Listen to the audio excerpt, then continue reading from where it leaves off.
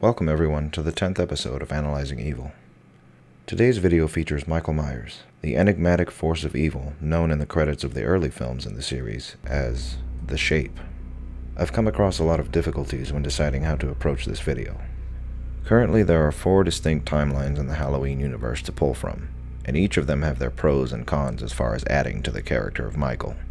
The sequel timeline, consisting of Halloween 1 and 2, and 4 through 6, provide a bit of backstory as far as explaining why Michael does what he does, with the 6th film taking it to the next level by showing us that Michael is a tool of a cult and is under a curse, forcing him to kill his family and explaining the origin of his evil. The H2O timeline attempts to go back to Michael's roots, ditching a lot of the supernatural aspects of the first timeline in favor of Michael being portrayed as more of an unknown evil who revels in not only the kill, but the fear he inflicts upon his victims.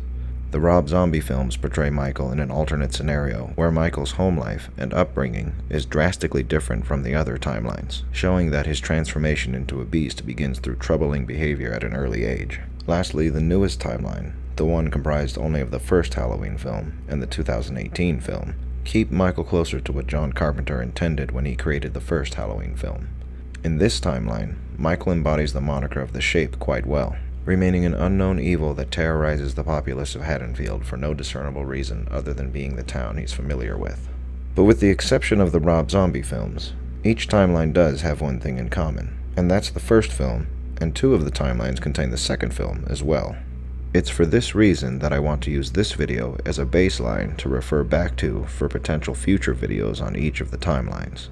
This video will be about establishing the themes that more or less stay with Michael throughout each timeline that are present within the first 2 films. Now, with that out of the way, let's establish a few things right off the bat about Michael. What do these 2 films tell us about Michael Myers? Let's look at the physical and vocal aspects of Michael. Michael never says a word in these films, and with the exception of a few minor grunts of pain, he makes no noise at all. His face is shown only briefly in a struggle with Laurie, but other than that, he remains masked throughout the entirety of each film. The mask is central to his character, showing us a faceless evil that has no emotion, only the blank stare of a plain white mask, leaving the man beneath it a mystery. His physique and abilities embody what a monster should be, an unstoppable force that knows no limits.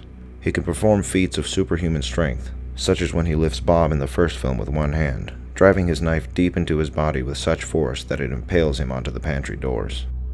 He's also near immortal and impervious to almost all manner of harm, the only thing capable of stopping him being to incinerate him. Overall, Michael's appearance is quite simple, and his capabilities do a good job of portraying him as a monstrous human being. Now, the other thing we need to establish from these films is a simple question. Why? Why does Michael Myers kill in the way he does? This is a tricky subject to speak on, as there is no clear answer. Michael, as I said before, is credited as the Shape in these 2 films, and is meant to be viewed as this ominous evil that kills with no other motivation besides the desire to do evil. Dr. Loomis lays this line of thinking out perfectly in the following scene. I met him 15 years ago. I was told there was nothing left. No reason, no conscience, no understanding, and even the most rudimentary sense of life or death, of good or evil, right or wrong.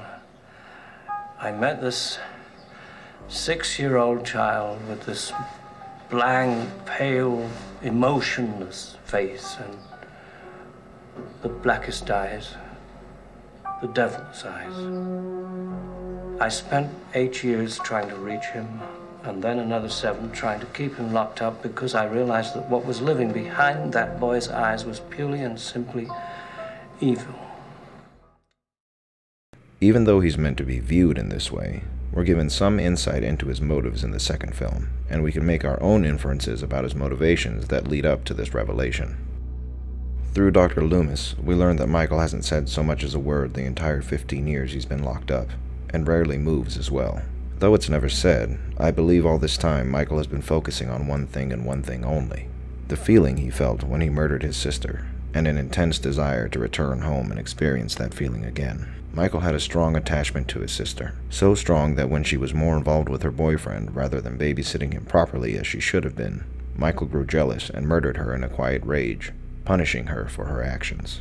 Michael soon learns that this one act isn't enough though, and the desire he feels to recreate her murder is so strong, it's the only thing that occupies his mind. I think this is plain to see in the first film, seeing as he returns to his hometown to kill teenagers similar in age to his sister, even going as far as to single out the ones who are engaged in the same promiscuous activities that she committed that night. His desire to recreate the murder is most apparent in the scene where he's placed Judith's gravestone above Annie's dead body, as if to simultaneously show his undying affection for his sister, the jealousy and rage he felt at her quote-unquote betrayal, and his innate desire to recreate her murder. This thread ties in well to what we learn in the second film, that Laurie is in fact the long-lost sister of Michael, and that he has targeted her specifically for this reason. Where Annie was his imperfect attempt at a recreation, Laurie can be seen as the new and perfect specimen to replace Judith to fulfill his insatiable need to relive that night.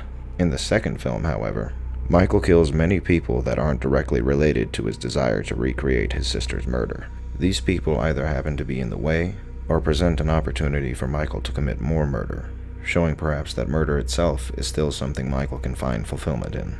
An interesting component to Michael in the second film is his connection to Samhain, which Loomis describes as the Celtic lore of the dead, the festival that marks the end of summer, the unconscious mind, the darkness within oneself. This one word actually manages to sum up the character of Michael quite well. I believe Michael views himself as the Lord of the Dead, the shadow who comes on the festival night of All Hallows Eve to bring death to the people of his choosing. Now here's the thing. This is all well and good, and is for the most part established within the second film, with a little imagination on my part for the first film. But the great thing about Michael is that none of this has to be true.